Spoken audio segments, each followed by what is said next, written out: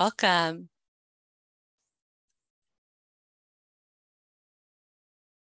I am delighted to see people joining for our talk today on Embroidered Kantha.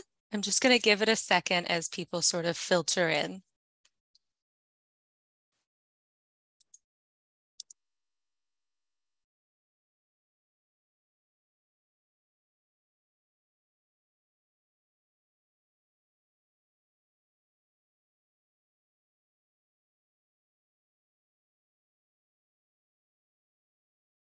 It's great to have so many of you joining us today for this talk. I'll just give it another few seconds.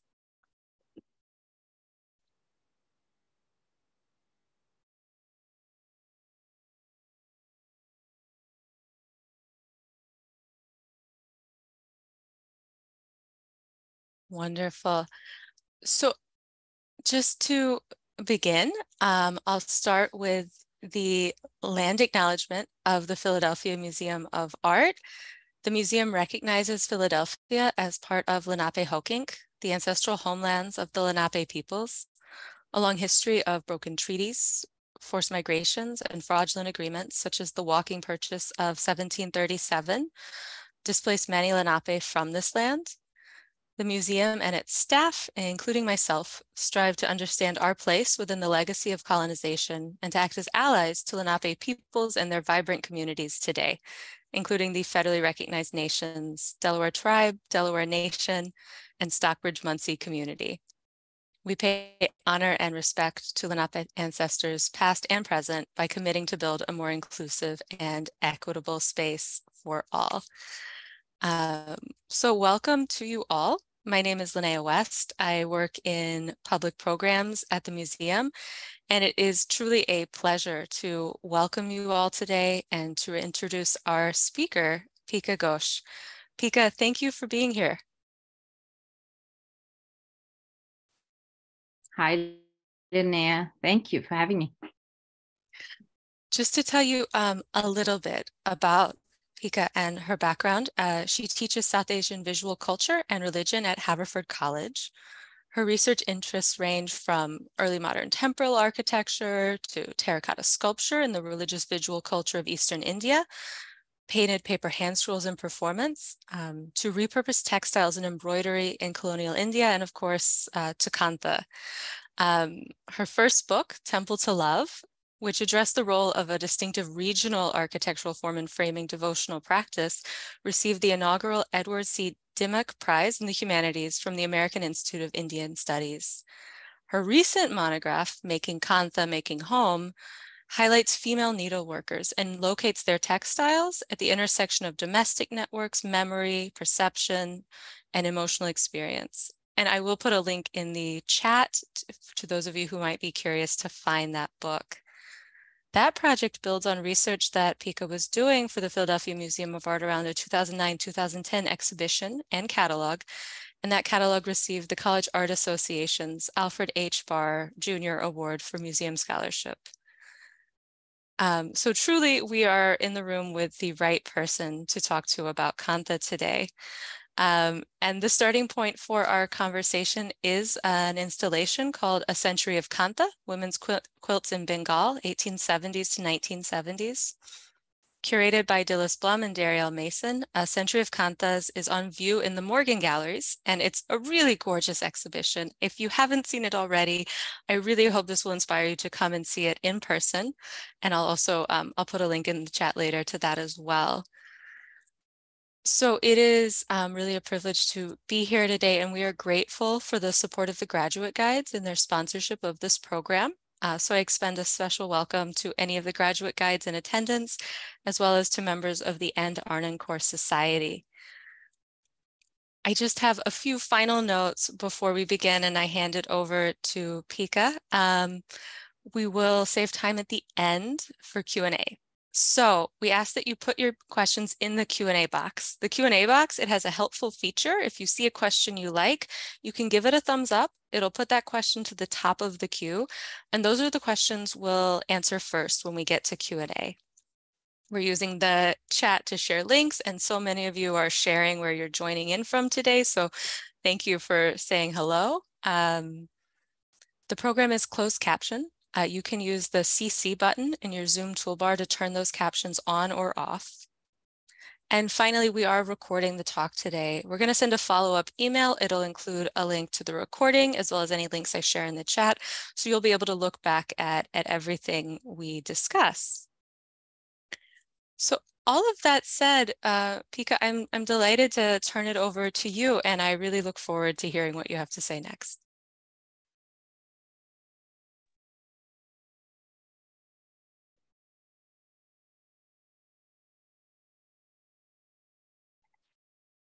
Thank you, Linnea. And I want to thank Daryl Mason and Dilys Bloom, the curators, for both spearheading the project and for inviting me to share this talk with all of you in conjunction with the Century of Kanthas, the current exhibition displaying a wonderful range of these textiles from the region of Bengal, shared today across Eastern India and Bangladesh. And thank you also to Steve and to Cassandra for captioning, for being tech support through the event. If you haven't yet been to the galleries to see them, I hope this preview will entice you to get up close, to really appreciate the textures and rhythms of the astonishingly skillful needlework that these textiles display. Here, I'd like to introduce you a few themes that are not immediately visible, however, when our eyes linger over the undulating surfaces of cloth in the galleries. But first, I want to point out that the Philadelphia Museum of Art holds one of the most important collections of these textiles outside of South Asia. Stella Crambrish, longtime curator at the museum, and one of the preeminent scholars of Indian art, had brought with her to Philadelphia the extraordinary collection that she assembled during the decades when she lived and worked in Bengal, in pre-independent India. And here you see her installation, photographs from the 1968 exhibition, Unknown India, a landmark in the history of displaying South Asian, quote unquote, folk art, or the arts of tribe and village in her terms. And collectors Jill and Sheldon Bonowitz have amplified that body of historical material wonderfully with their acquisitions, assembled during the early 2000s for the most part.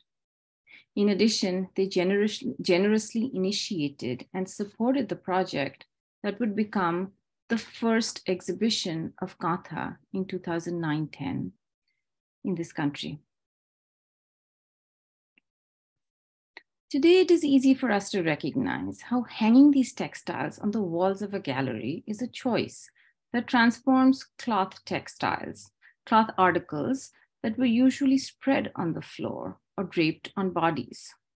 In framed, they look more like paintings, prints, and other works of art, particularly on white walls, accompanied with labeled text. The relatively spare aesthetic of a museum gallery removes them from the clutter of homes, the bustle of activity in everyday life, including the erasure of touch, smell, sounds, the movement and stillness as a sleeping infant drools, sighs, or rolls over, or the soft rustling in the breeze outdoors, as on the rooftop you see on the right. Likewise, the work of taking care of such things that brings comfort and ease at home also become invisible. The memories of particular occasions, instances of use also fade away. And with them, the array of emotions that make our things such an integral part of our lives. On the walls, such a kantha issues an invitation to behold, to look closely, to indulge in a predominantly visual pleasure when our eyes follow its textured surfaces along the ripples of white running stitches and the delicate symmetries and assonances created by an exceptionally skilled embroiderer who has manipulated an assortment of colored threads to differentiate each of over 200 roundels.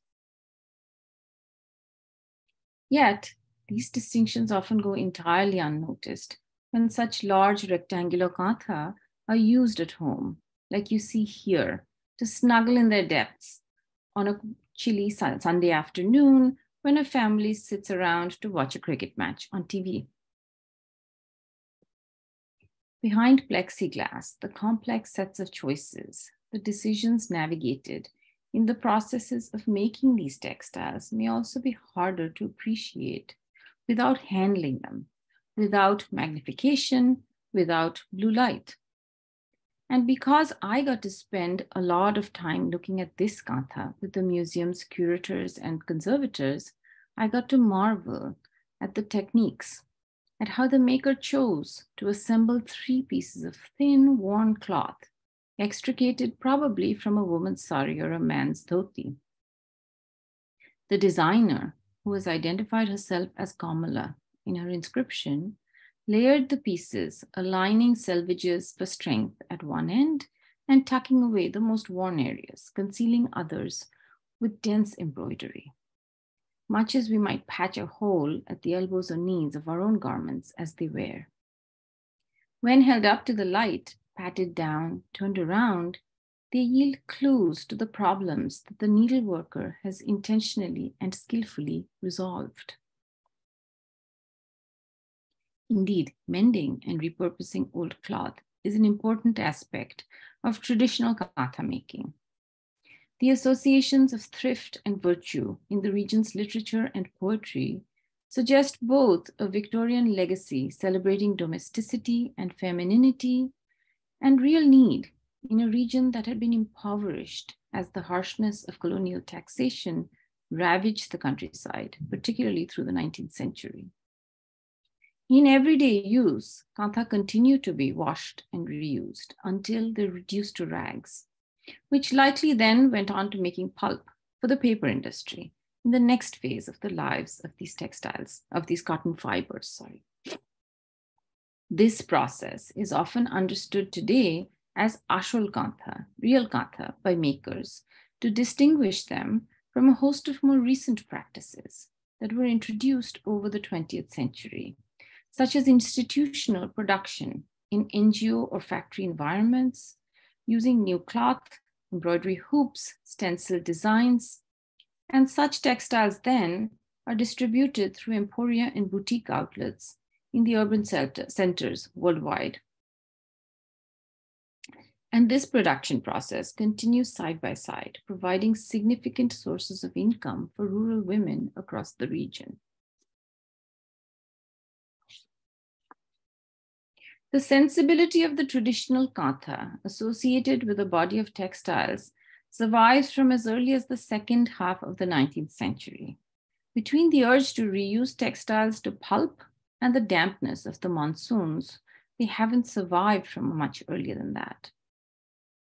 We find them in Bengali homes, heirlooms tucked away with sachets of red chili peppers or neem leaves, margosa leaves, in storage trunks and almirahs, cared for by traditional means, such as sunning during the dry winter season before they're used, as well as in museum collections where they are rolled carefully between tissue and humidity-controlled environments.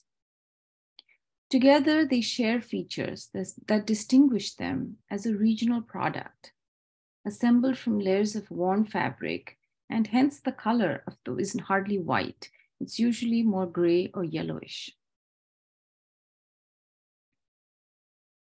These recycled layers, valued for their softness, are first secured at the corners and then strengthened with stitch work. The rows of running white stitches that you see here is often called the kantha stitch by association with this practice. It can be long or short, taut or loose, variously spaced, sometimes densely packed, creating the slightest pucker, undulations along the surface, and rhythms as a background against which colorful embroidery is then prepared. The spacing and density of running stitches can thus tell us about the decisions made, about repair, about giving body to thin fabric, uneven textures, and rhythm.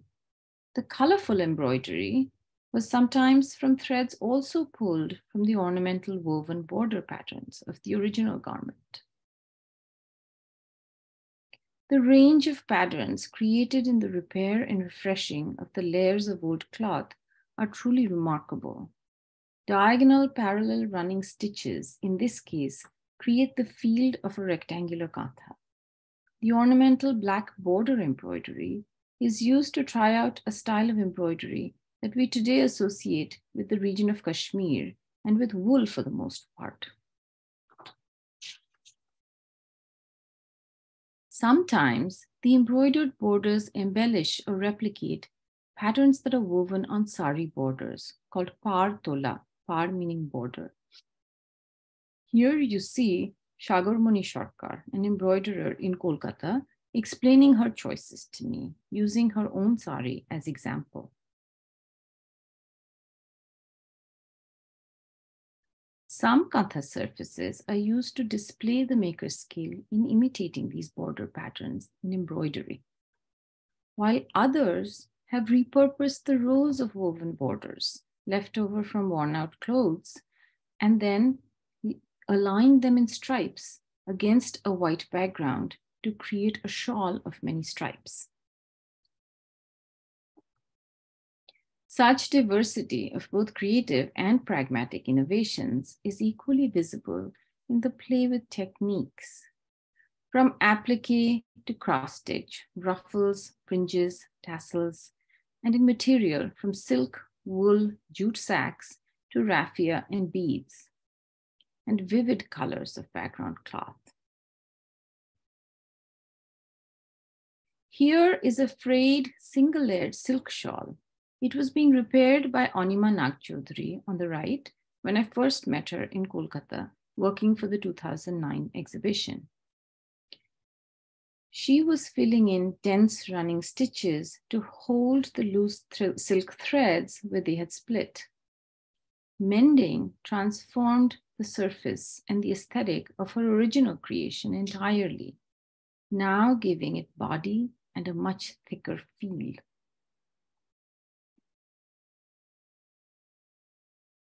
And iconographic experiments in Kantha imagery include animal figures from children's books, even a green-nosed reindeer on the right.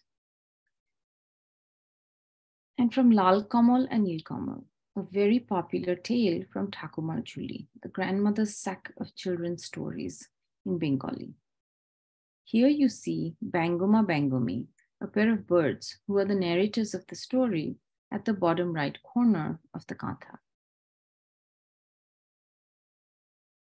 Other women toyed with the imagery on playing cards, for example, creating visual games for the viewer.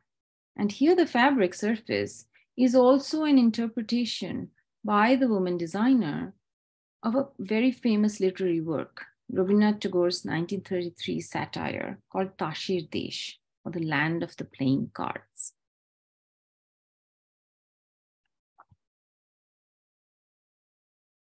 Yet others chose to embroider letters of the Bengali alphabet, as you see here up on the top 3 rows, and then her own words, her composition of her process. Such kantha may be created for occasions such as a child's hate khori, the auspicious first ceremonial attempt at writing, witnessed as and blessed by gods, priests, and elders of the family. Such choices bear witness to what seems to have always been a flexible practice, undertaken by women to suit their needs, skills, and visions. Kantha can constitute a wide range of household rituals, as you see here, both intimate everyday acts and more grand affairs. Square seating mats, for example, are used for ceremonial meals, like a baby's first taste of solid food, or spread in rows on the floor, spaced equally, for a family to sit down to a special meal. Larger squares or rectangular ones may be used to construct a domestic altar for temporary worship. The textile then becomes embedded in a multi-sensorial invocation of sacrality, together with the light from the oil lamp, the smell of burning ghee in which the wick of the lamp is suspended, fragrant floral garlands, incense sticks the sheen of bell metal and silver. Embroidered motifs may flow into the ones drawn with rice paste on the floor. Here you see Anima and Bonusri Nagchaudhuri. They're sisters-in-law who share a passion for needlework. They were ruminating on their experiences as they showed me their work. They described the mechanics of sewing as a reflective or restorative process. Kantha making is necessarily slow and steady, dheer sthir in Bangla. It requires deftness and steadiness of the hand to smooth the layers of cloth, to draw, to create even or uniform stitches. And the process cultivates patience, dhoijo, they observed. With the decrease of household responsibilities, as their children have grown up and left, they have a lot more time and flexibility to indulge in it. Shagor, the third woman in that household, had come in search of work to their house in Kolkata from her village in Khulna district, now in Bangladesh, across a border that separated the two countries.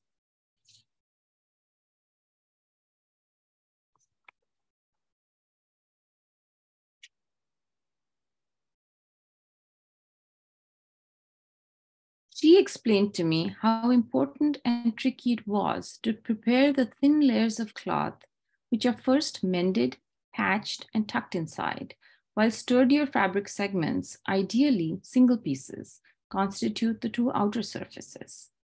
Thus, 3 layers are usually assembled, or 4 to make a more durable kantha, such as a seating mat. Thus, the layers are placed carefully one on top of the other, smoothed down to avoid any folds, and secured at the corners with long thorns from the date palm tree. It takes more than a single pair of hands to do so, she noted. And Bonusri jumped in to explain that in the city, we use embroidery pins, the pearly ones, and substitute for the date thorns of Shagor's village. The drawing then commences, and finally embroidery in colored threads, which moves from the corners to the center. And last, the background is filled with the small, evenly spaced white running stitches that have come to be defined as kantha stitch today. Together, these women reminisced about the physical discomfort, even pain involved in the process, how their eyes are strained by close hand-to-eye coordination, how the fingers get marked and the skin broken by the end of the needle prodding, how the shoulders hurt from hunching too much. But they clearly enjoyed it. They described it as an addictive pleasure, often staying up late into the night or working in the dim glow of candlelight. They recalled how hard it was to put aside a motif as it was flowering, puteota. As their fingers got into the rhythm of executing the running stitch, picking up uniform numbers of threads with the needle, so the length of each stitch and the space between them evened out. Such repetition of hand movement was the source of their pleasure. As the needle advanced, the length of fabric left behind in the other hand grew, adding to the satisfaction of accomplishment. The momentum stimulated the desire to repeat the hand movements again and again, to explore variation in repetition, to execute a stitch or a form perfectly. That acute physical sensation is an intimate reconnecting with oneself.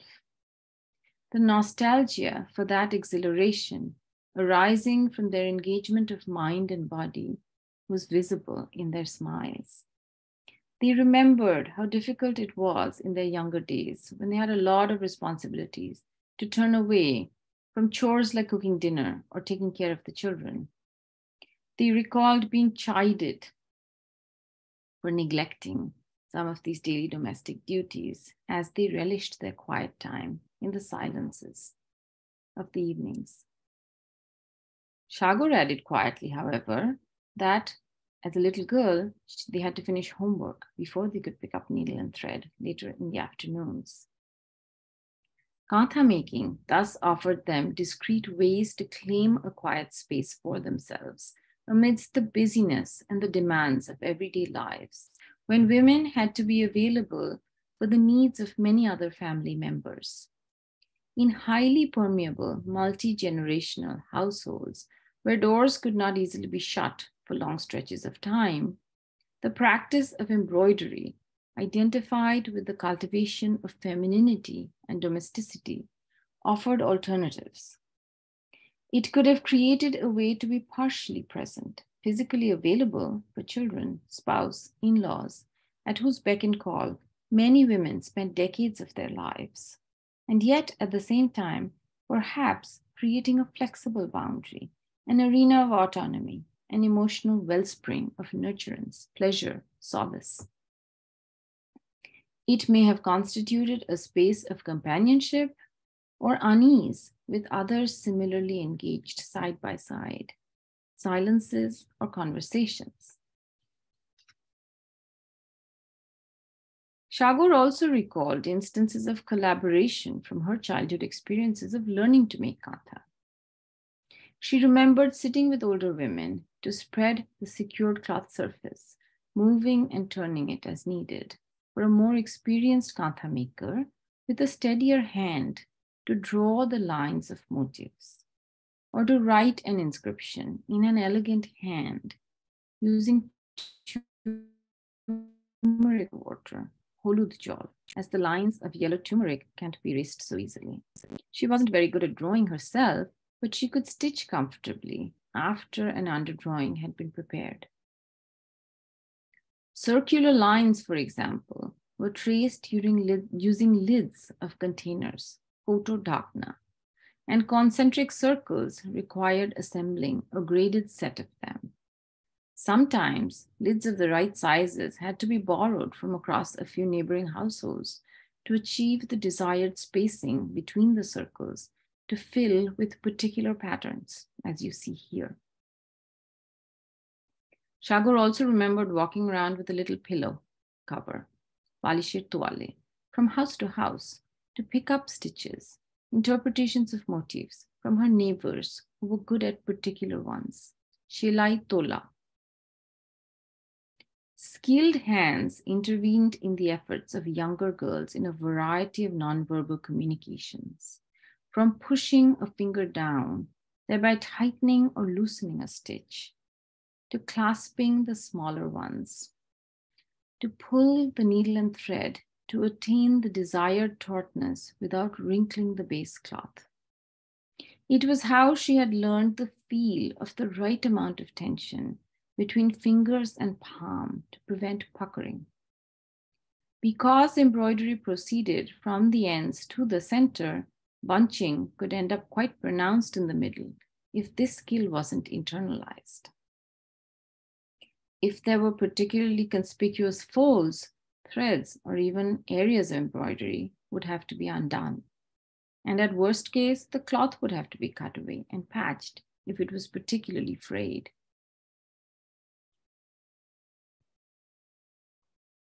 Kantha-related skills had varied among the women of her village in her recollection.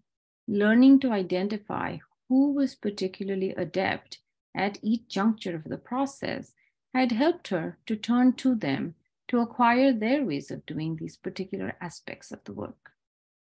Her sister-in-law, Ja, for example, was especially good with making the ruffled ends for palm leaf handheld fans, pakar jhalur, or ruffle. And sharing, moreover, was not restricted to motifs and mechanics during the time spent together. When women and girls gathered in courtyards in the afternoons, they swapped stories, gossiped, composed silly rhymes, sang songs, braided hair even, while each worked mostly on her own piece in companionable, pleasurable gatherings.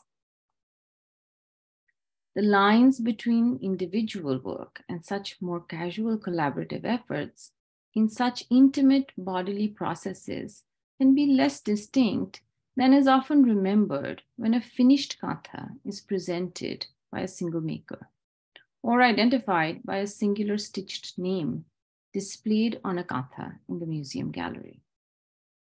However, other aspects of the process can visibly signal the work of one hand. The rhythm of the dense wide running stitches that are used to fill the background after the colorful motifs are embroidered, Sagar insists, could not be consistent if multiple hands participated. Such experiences underscore the visceral nature of kantha making and the individual's body at the center of it. The act of remembering the patterns, executing the running stitch between needle, thread, and cloth, and implementing it with speed and precision is an inherently bodily practice. Through continuous repetition of stitches, the movement of the fingers guiding the needle, raising the arm to pull it, connect mind and body. And the repeated acts of filling the dense surface with evenly spaced white stitches, embroidering repeated motifs, as on this kantha, can perhaps be understood as a viscerally grounding act of meditation. This kantha, Chador, in the Bonowitz collection, is inscribed throughout its length with the sacred chant, Hare Ram, Hare Krishna, Krishna Krishna, Hare Hare. It explicitly invokes two major Hindu gods, Ram and Krishna.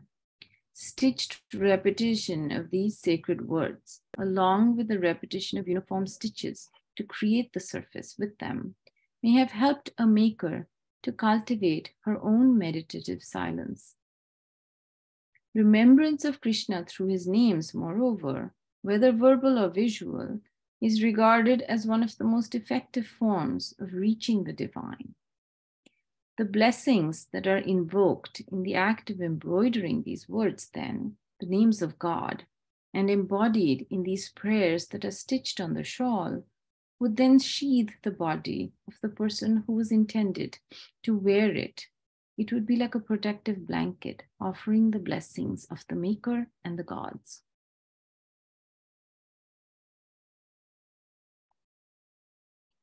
Bodily and emotional experiences are also layered on kantha with their movement from individual to individual and from home to home.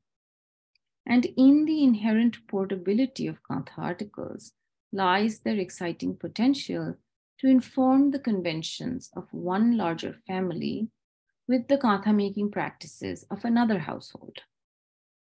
To ignore their travels, moreover, would suggest a limited understanding of the home as segregated rather than embedded in the flow of objects, ideas, interactions, and emotions. Nivedita Vasu, seen here, showed me a kantha that had been given for her son Deep's baby blessing on the left. It had originally been stitched for her husband when he was a baby by his aunt, that is to say, his father's sister. She had chosen to compose a poem offering it as a blessing, Ashirvad, which she stitched in bold red chain stitch, along with her name and date below, framing her words with a green woven border extracted from her own sari. This kantha, already a generation old and used, was then sent by her mother-in-law to Nivedita's parental home, where she was resting when she first had her baby. The kantha had thus circulated across the city of Kolkata, inhabiting 3 homes in the course of its travels. The first movement had connected the maker to her natal home, a gift for her brother and sister-in-law's newborn. The same kantha, cared for after many years of its initial use as a receiving blanket, was brought out from storage for the next generation, another new baby boy, and sent for that boy's baby trousseau, ceremonially reaffirming the social bonds with his wife's, Nivedita's, family. The kantha thus reinforces existing familial networks, inserting individuals into an existing social map making modifications and accommodations to incorporate new individuals over the generations. In such processes of transmission and care, ownership is intertwined with choices that are negotiated among multiples of women. This kantha, which Anima Nagchodhuri made for her grandson, was saved by her daughter-in-law Tutu for the boy's wedding trousseau. It was done with such love and care by her mother-in-law for the first grandchild in the family. Tutu explained she couldn't possibly let a naked baby lie on it. In fact, she remembered she had only used it one time, making sure the baby had a fresh diaper, and then she put it away. Implicit in her choice to protect this delicate kantha from everyday use, is her appreciation of the beautifully executed embroidery stitches and the love and care invested by her mother-in-law for the new baby. Anima explained that she had started this one after she made an extremely elaborate one over 2 years for her daughter's wedding. She then wanted to give one for her son's family. And I read in her decision an attempt to establish equilibrium, to give equally among her children, much like the choices that women make to distribute their jewelry or other valuables among their children. Now she was repairing this kantha, filling the body again with small, closely spaced running stitches. They were salvaging it for the boy's wedding, and Tutu would hand it on to another new daughter-in-law coming into the family, perhaps establishing their relationship with such objects in the same way that her own mother-in-law had done 20 years ago, using the same kantha. These choices are then physically imprinted on the object in the acts of caretaking and mentoring and reconfiguring ownership along the way. Their propensity for travel also makes kantha malleable, receptive to the imprint of many hands, known and unknown to each other. They can thereby conjure images of many homes, places, senses of longing and belonging. When I began to work on the 2009 exhibition of Kantha, I began to notice how many Bengali women had brought these things to Philadelphia and New Jersey with them in suitcases. It seemed like these articles participated in making new homes abroad. Kantha shawls, such as the one made by Anima Nagchodhuri for her daughter's wedding, now lives in Philadelphia. A connection between a mother and a daughter and the many homes that Bengali women move through their lifetimes. Here you see Eva Ray's shawl of many stripes, a new whole fabricated from old sari borders, from garments that had been worn by her mother, her grandmother, and her aunt. They had come to embody family, bearing their touch, and the shawl connected her physically to these women who had raised her. With it draped on her shoulders, I could see Eva as a first-generation immigrant woman making her own life in Philadelphia, leaning into their embrace, support, and strength as she did so. Another friend shared that in her family, old cloth was gathered up and sent from Kolkata to Dhaka in hand luggage with family members on that short flight. They were stitched into shawls and blankets and then resent back to Kolkata. Kantha in this family was important enough to be transported by a family that had been separated in the decades following the 1947 partition of Bengal into its Indian and Pakistani segments. A border that is no more than a stack of bamboo, seemingly flimsy, yet often insurmountable and painful. Her narrative alerted me to the potency of these textiles to connect families split across the bloody lines of partition, of West Bengal and Bangladesh. Colorful threads, Rakhi, had played a visible role in contesting that partitioning, the first partitioning of the region in 1905, when Rabindranath Tagore had harnessed the domestic celebration of sibling bonds into the public domain to physically renew the ties among Hindus and Muslims and protest against British colonial rule. Rituals of repurposing old cloth by making kantha seem to also have been important enough to be carried in bags across a border that seemed to be congealing in the 70s and 80s. In repairing and renewing these social and emotional ties, binding separated branches of families, is it possible then that textiles were also symbolically engaged in a kind of restitching of a cultural region, despite the reality of two independent nations? And could they then engage in healing the losses for the many fractured families now inhabiting multiples of modern nations?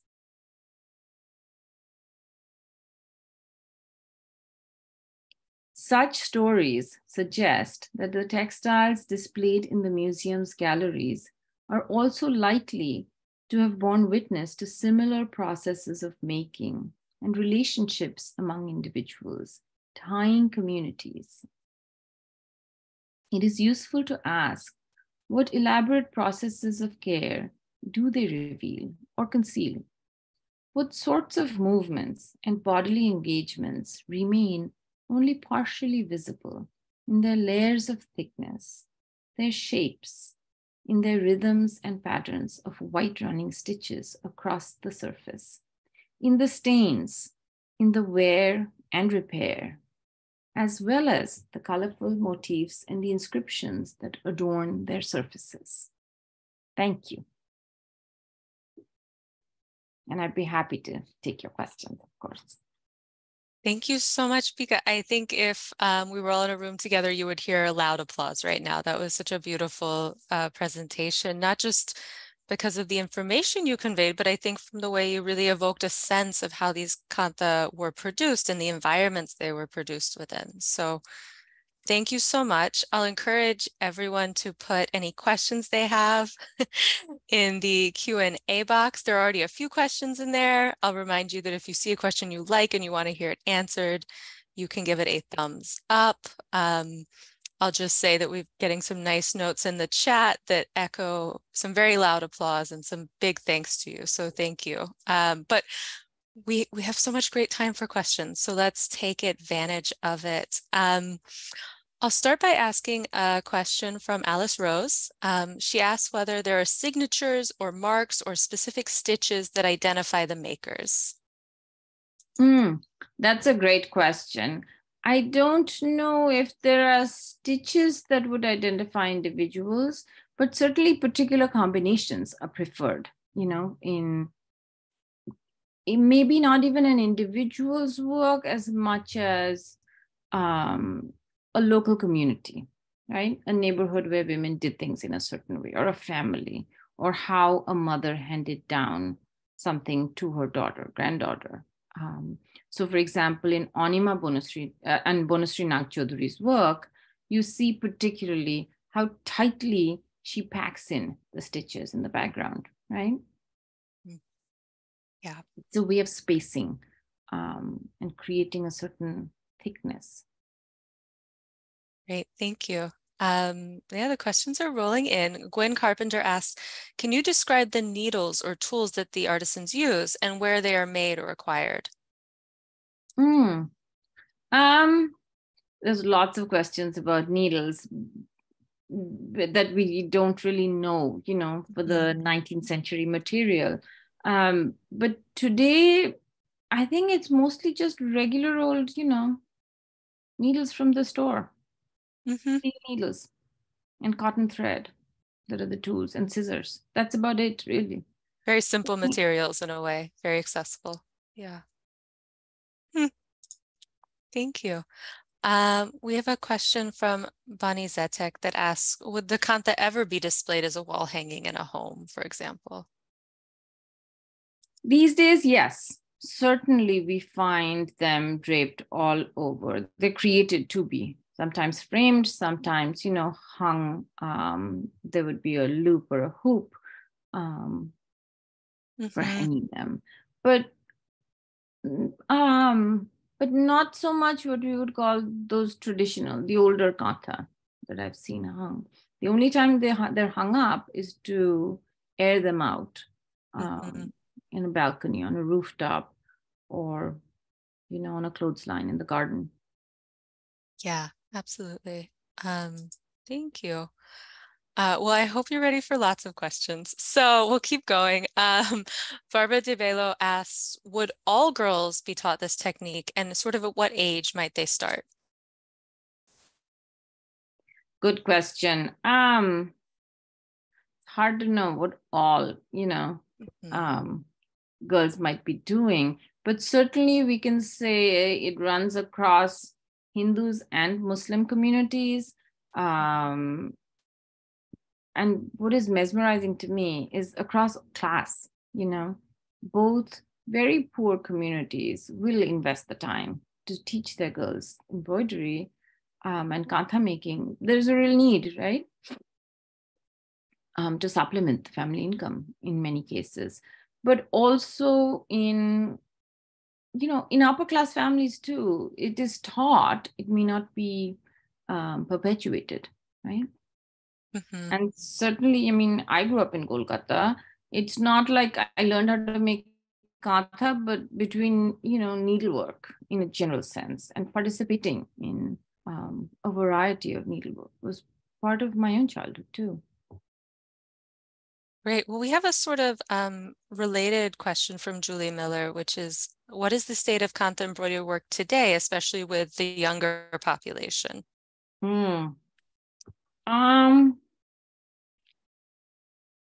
Not so popular, I think, in the urban environments, as much as we find it in smaller towns, in middle class communities, in the rural and areas outside of the big cities. There's a huge revival, actually. And a lot of this happened with kantha making being championed in the independent nation of Bangladesh, right? By about the 1980s, we find the NGOs really pushing kantha making as a way of making poor communities more stable, more economically self-sufficient. And they provided the outlets also, right? Not just in shishi boutiques in Dhaka and Kolkata and Delhi, but you will find kantha on sale in London. Designers, right? Major designers like Sabyasachi in New York, using the work of these women, right? So there have been big kantha revival movements that have, as well as sort of the most self-help women's empowerment groups intervening to make this a continuous practice. Certainly continuous in the sense that kantha making never died out, right? And both traditional and these more commercial ventures are happening side by side. And one of the things I found very interesting in your talk is when you mentioned that these commercial ventures, sometimes it's very much more like a factory environment, and they're pre-produced stencils and all of that. Is that linked, I guess, to this kind of appearance in upscale boutiques? Oh, definitely. Yeah. It's got to be related. Because that kind of uniformity, right? To produce 20 of identical pieces or close enough to identical requires all of those, there's a certain kind of spontaneity that gets lost when you have 3 women sitting around in the afternoons doing how their hands meander through cloth. Well, this relates to 2 sort of, I think, related questions that came in through the Q&A, which ask if you could please comment on industrial kantha the comment is, it seems that they can't express aesthetically or spiritual qualities. And a related question, does the meaning change when it's done for sale? So I guess how does producing them for sale, for appearances on a more industrial scale or in boutiques, how does that change the meaning itself? I think some of the playfulness gets lost for sure, right? I mean, the whimsy of really taking on a pack of cards that you have at home and lining those up, right? Look closely, replicate some of those lines, the figures, and then think about a play you've seen maybe or read that has something quite distinctive about it, I think. Whereas, a lot of these older spectacular Kantha, actually many of Stella Kramrich's Kantha designs get replicated over and over and over, right? We find them in Dhaka on cushion covers, on sunglass cases, on little bags. So they lose some of the qualities that we associated with the design, for example, right? You might find one boat rather than a kantha that was comprised of multiple panels centered around a lotus blossom or, a series of circular patterns, right, in the traditional form. So meaning certainly changes, aesthetic changes. And I have not done enough work to ask whether the women who are sitting on an 8-hour shift right next to each other making, kantha shari or whatever articles, how they understand their work, whether they see it as that sensibility of spirituality, of, a real feminine virtue in the way that some of these practices were associated with the notion of the woman embodying Lakshmi, the goddess, called Ghorer Lokhi, the goddess of the home, right? And that appreciation of the tasks together that were internalized, that maintained the stability of a large household, whether that can carry over, into a factory production where you take your break to go to the bathroom, have your cup of tea, and get right back on it, right? Yeah. So Pamela Scheinman writes that this was a wonderfully poetic evocation of tradition. And then she asks if you could please describe maybe the origins of Kantha and comment more on symbolism. So a broad question. Well, it makes me smile because when I first popped in to see the show this time, something hit me that I hadn't quite paid attention to, 15 years ago, 20 years ago now almost, when I started working on these textiles. And that is that there are lines, techniques, and forms, motifs that are quite continuous actually, with an older body of textiles called colcha that were produced in two regions, part of the Portuguese trade, right, of the Renaissance period. We find embroideries from Bengal in the eastern part of India and Gujarat on the western side that were, part of this large maritime trade that was the reason for imperialism, right? We find them in Medici collections, in the Habsburgs. There's one particular textile in the collection of what is now Hardwick Hall in England, right? One of the earliest ones, Elizabeth I's sister, half-sister. And there's certainly one smaller piece when you go into the galleries, you'll see a horizontal piece composed of 3 little squares, right? They make you think of book covers sometimes, but in this case, the motifs are shared with the Hardwick Hall Kantha actually, or whether you can call that a Kantha, I don't know. They're usually identified as colcha or coverlet from the Portuguese tradition. But it suggests that there's enough continuities, right? For things produced and saved, preserved outside of India,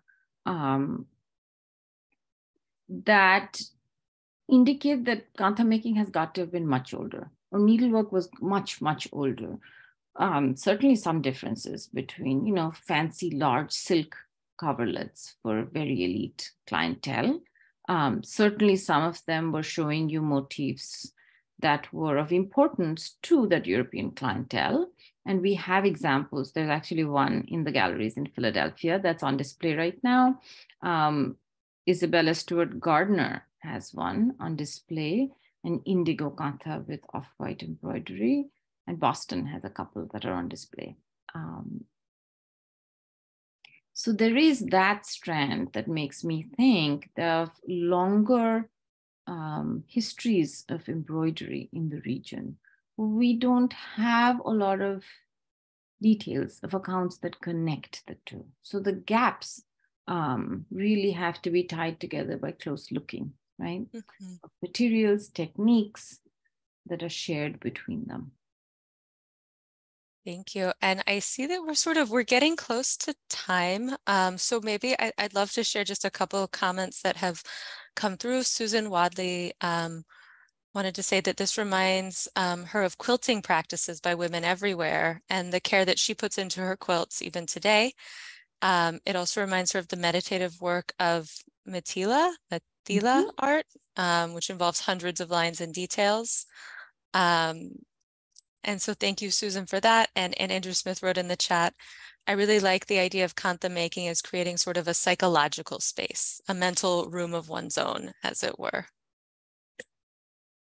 That's wonderful. Yeah. Well, thank you so much. I feel like we've had such a beautiful conversation today. Yes, thank you. What a pleasure. Yes, so a reminder to everyone, A Century of Kantha, it's on view until January 1st, 2024. And I'll just put another link in the chat in case you wanted to plan your visit to revisit it or see it for the first time. Thank you to the graduate guides for sponsoring this program today. Thank you for all of you for joining us. It's really a pleasure to come together like this and hear from you all in the chat. We hope to see you again, whether at future programs or in our galleries. And a few people have asked, we are recording this program. We're going to send out a link to the recording in a follow-up email so you can look back at anything we talked about. Well, with that, we'll say goodbye. Thank you.